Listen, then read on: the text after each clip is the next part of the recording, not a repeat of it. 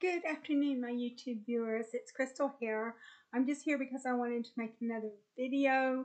This video is going to be how to create the Weibull distribution and the probability distribution function and the cumulative distribution function. So in order to create the Weibull distribution, the first thing that you need to do is you need to set up your alpha, which is your scale, and your beta, which is your shape.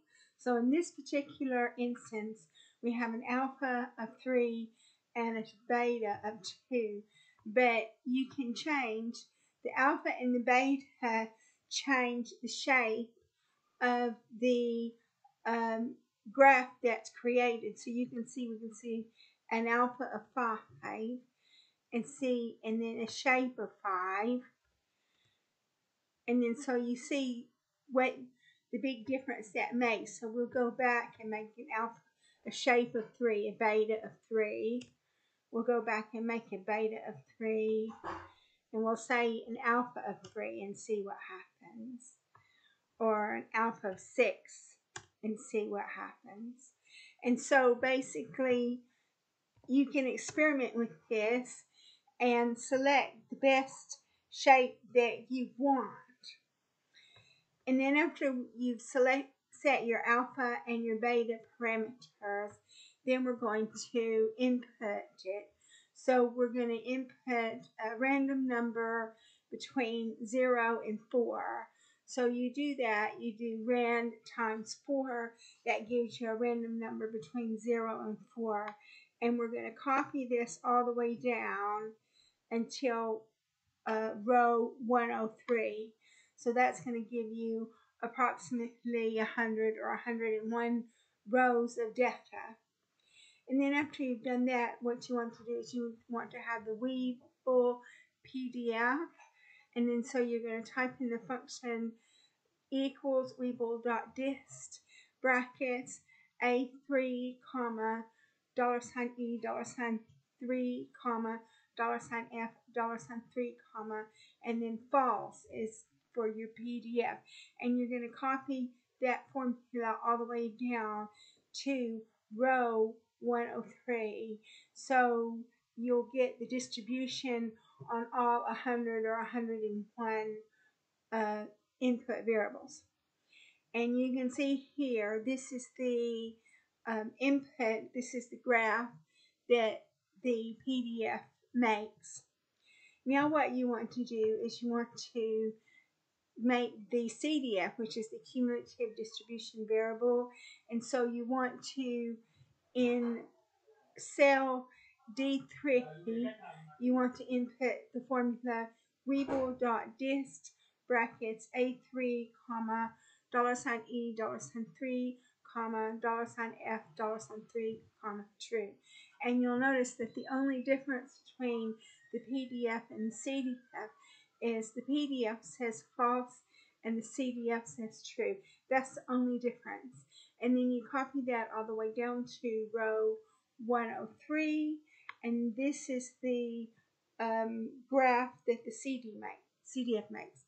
So your PDF is your probability, and your CDF is the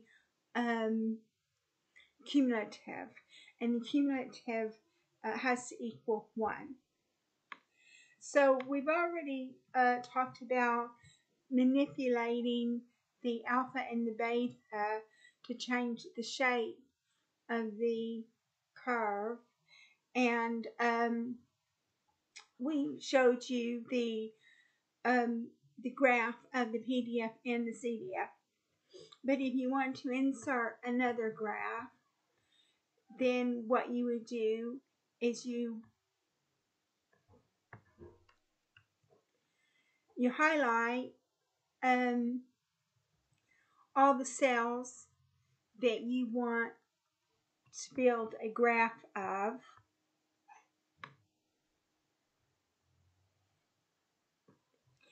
And you say insert, and then you say recommended charts, and you'll see here we've got our scatter plot, but it doesn't look very good. It doesn't.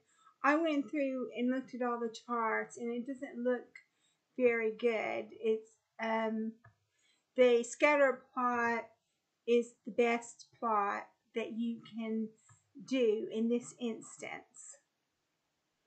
So we've got the scatter plot, and it doesn't even look good there. It doesn't look good there.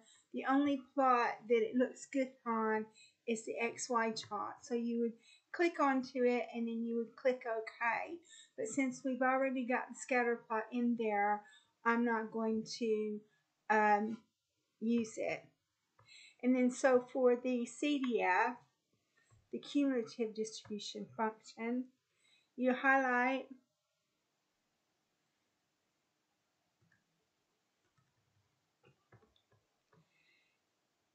and then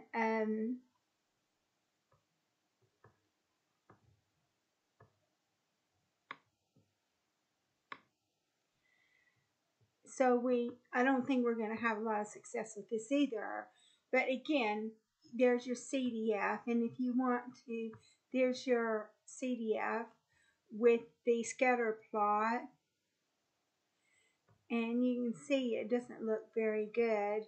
The only plot that looks halfway decent is the XY scatter plot, and everything else just doesn't look good at all. Try histogram. So we're not going to create another chart, but if we wanted to, we click OK, and then another chart would come up on the screen. So we've only got the two charts that give the shapes that we want to see, and that's it really. So I think that's going to conclude this video for the Weibull distribution. If you like this program, please like and subscribe, and I'm going to conclude this, but yeah, thank you so much for watching my video, and I'll be making another video for you in the future on another statistical distribution.